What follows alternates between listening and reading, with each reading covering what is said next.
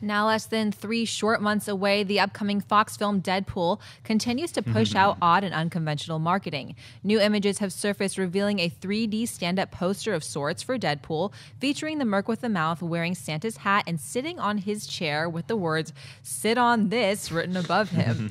The new standee will be popping up in movie theaters across the country this week. Mark, buy or sell the new Deadpool standees? It's a huge buy. I love that Deadpool just lampoons whatever is going on until the release of his movie. Christmas would be another one. I think he'll probably mock Star Wars at some point in a trailer or some other thing. This is who the Deadpool character is. I buy everything about this. I'm looking forward to taking a selfie with this in a movie theater soon. His Halloween, did you see that Halloween thing that Ryan Reynolds put out? That was so freaking. Look, I'm honestly to the point, and this might be a bad thing about their marketing.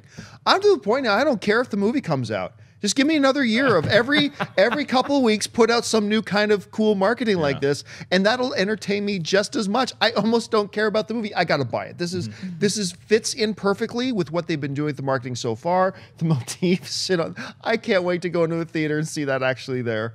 That's going to be awesome. Yeah. That's going to look great. So for me, it's a buy. It's a huge buy for me because it also tells people who don't know who Deadpool are exactly who this character is. Like when you look at that, it says "sit on this." You're like, okay, who the hell is this guy? And you get interested in him right away. I agree with you guys 100%. It's been brilliant marketing all the way around, from the way they announced this thing, the rated R PG-13 thing that they did, the Halloween video, really smart, and it's going to keep coming until we get. I'm looking forward to seeing what they do for New Year's. It's all this stuff. It's really smart. Yeah, it's Fox realizing that we've been so inundated with serious superhero movies. When you have ads for stuff like Age of Ultron or Batman v Superman, where you can lampoon that stuff a little bit, and Deadpool's the perfect character to do that with. So it's genius marketing. Yeah, is the marketing though? Let me ask you guys this. Yeah. Is the marketing getting our hopes a little too high? Because now I'm going to tell you, 6 months ago, just knowing that a Deadpool movie is coming, you could have given me almost anything, and I just would have been glad, man, it's a Deadpool movie.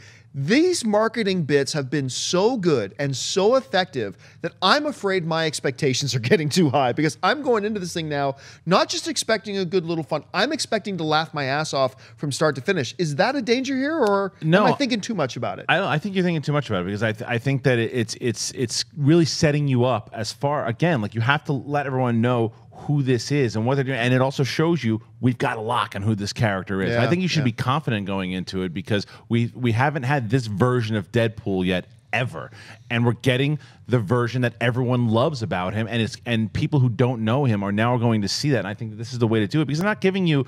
It's when we start seeing the trailers that we should say whether or not we're nervous. But I think this is really smart. Because the trailers now have to make us laugh, too. Yeah. And not just impressive with the action. We have to think this guy's funny as well as a kick-ass superhero. Hey guys, if you like this clip, click here to watch the entire episode. Also, make sure you subscribe to our YouTube channel, because it'll help you stay up to date with all the stuff we've got going on here at Collider.